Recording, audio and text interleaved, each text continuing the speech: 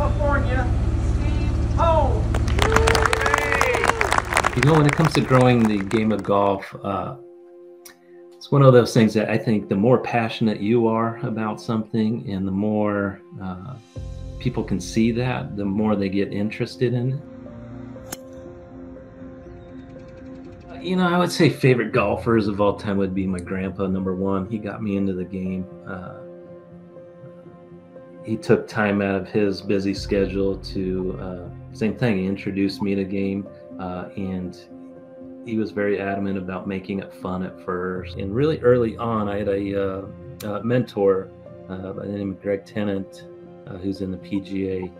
He took me out to see the tournament at Riviera. And one of the first things I saw was Fred Couples and Davis Love teeing off 10 and walking down the fairway. And it just told Greg right then and there, I'm like, man, I really want to do that.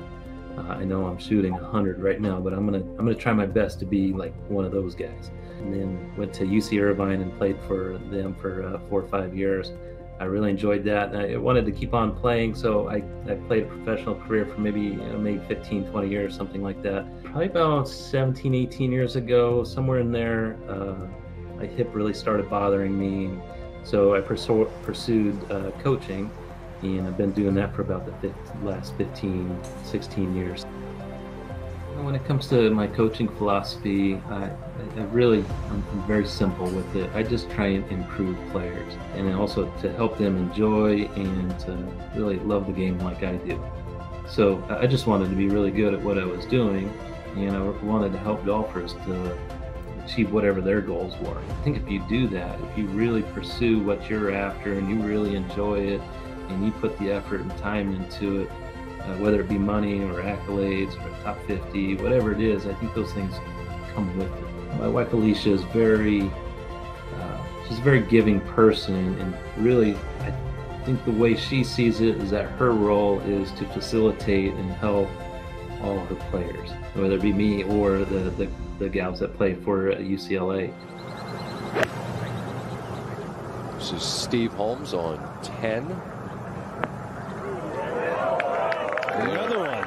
Turned 50 last year, so I made an effort to start trying to get in a little better shape and to start playing and practicing a little bit more. I use the Arccos app to just get a baseline of, where am I at? Basically, where am I losing strokes and how can I streamline my practice? And then this year I was able to qualify for the PGA Championship, which was really a dream come true. I always say tournaments and results, they don't happen during the tournament, they happen months before that. I'd say where the Arccos helped me the most was continually scheduling my practice around how I was performing.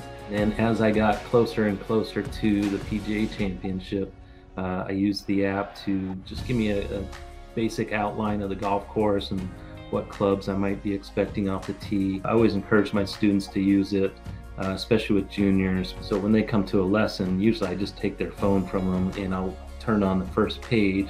And that's my favorite part, because it'll tell you green, you're doing well, red, you're not doing so well. And I just look at the red section and say, we need to practice that. So I think technology really helps with the streamlining of practice and taking kind of the emotion out of it. And really, at the end of the day, we all just want to play better golf. So why not use technology to help with that? Making it into the PGA this year, number one, is one of my life goals. I've got a big list of goals, and this is one of the goals on my ladder.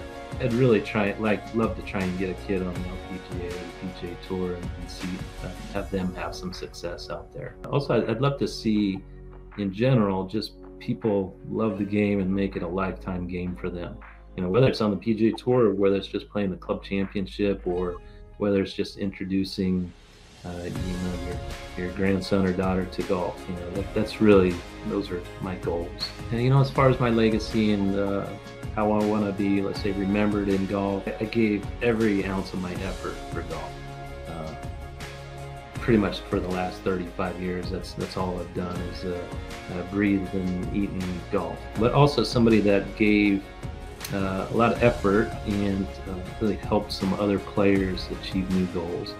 I guess that's probably how I'd want to be remembered the most. There's an old saying that you have to stand on the shoulders of giants to see new heights, and I'm standing on shoulders of some incredible instructors and players that have helped me over the years, and now hopefully some people can stand on my shoulders to see the heights that they're after.